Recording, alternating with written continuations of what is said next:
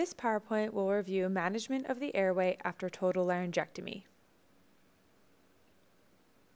A total laryngectomy is a surgical procedure that removes all of the voice box. This means that the airway, or trachea, is separate from the mouth, throat, and esophagus, and breathing occurs only through a stoma. A stoma is a hole in the front of the neck just above the breastbone. This hole directly connects to the trachea, or windpipe. The stoma is the only route for breathing in a patient who has had a total laryngectomy. A patient with a total laryngectomy may or may not have a tube in their stoma, which differs from a tracheostomy. This will be explained later on in greater detail. A patient who has had a total laryngectomy is also known as a neck breather. This means they only breathe through the stoma in their neck. Their mouth and throat are connected only to the esophagus. This is significant because intubation through the mouth will not work, and thus the stoma is the only route for both intubation and ventilation. Patients who have had a total laryngectomy may wear a medical alert bracelet that states that they are a neck breather. The photograph in the middle shows the appearance of a typical laryngectomy stoma. The diagram on the right has a blue arrow, which designates the airflow pattern in a laryngectomy patient. The laryngectomy stoma does not require a tube, but they are often used. They are called Lary tubes. You may also see patients with heat and moisture exchangers, or HMEs, in place. An HME is a small filter device that overlies the stoma. Normally, the upper airway serves to warm, humidify, and filter air from the external environment. In total laryngectomy patients, the connection to the upper airway is lost, and thus the HME serves to replace those functions. This helps to prevent excessive mucus buildup and crusting within the trachea. The photo on the left shows a completely open laryngectomy stoma. The photo in the middle shows a laryngectomy with a Lary tube in place. And finally, the photo on the right shows a laryngectomy with an HME in place. It is important to note that a tracheostomy differs from a laryngectomy stoma in several ways. First and foremost, a patient with a tracheostomy still has a larynx, or voice box. This means that the patient still has a connection from the nose and mouth to the airway, and, if necessary, they can be intubated from above. When managing a laryngectomy airway, the most important piece of information to remember is that the stoma cannot be covered at any time. If present, remove the laryngectomy tube, base plate, or HME to completely expose the stoma.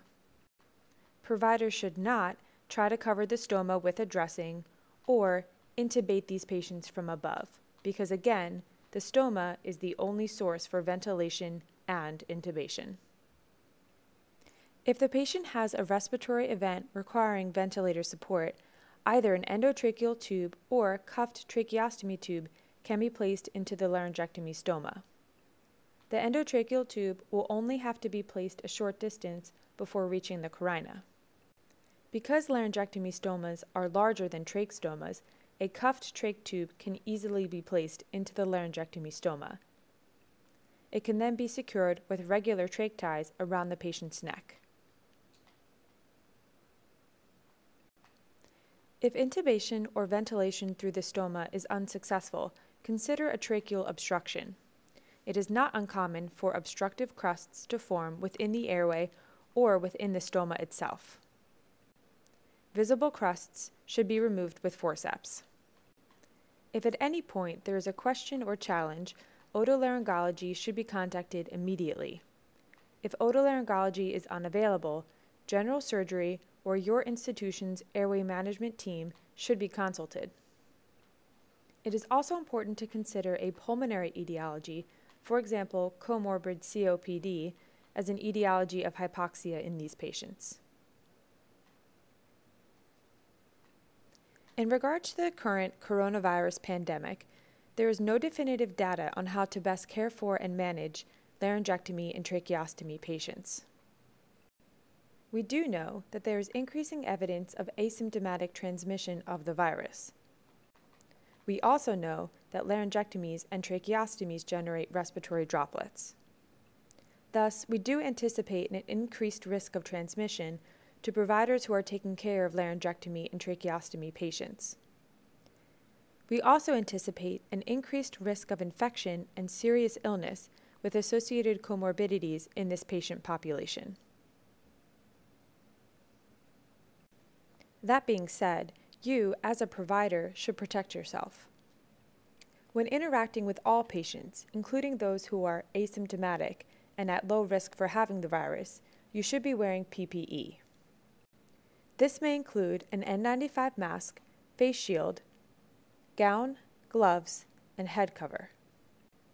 A PAPR is preferred for patients who are deemed high risk if they are currently under investigation or if they are known to be COVID positive. Other guidelines to follow when examining patients include maintaining a closed examination space and covering open airways, including laryngectomies and tracheostomies. There are a number of ways you can provide coverage over an open airway, and there are a variety of devices which can help mitigate the risk of droplet and aerosol spread. For laryngectomy patients, this includes a Lary tube or an adhesive base plate with an HME. For tracheostomy patients, this includes a Passy-Muir valve or trach cap, a trach HME, an inline suction and HME, or simply a surgical mask over the lumen.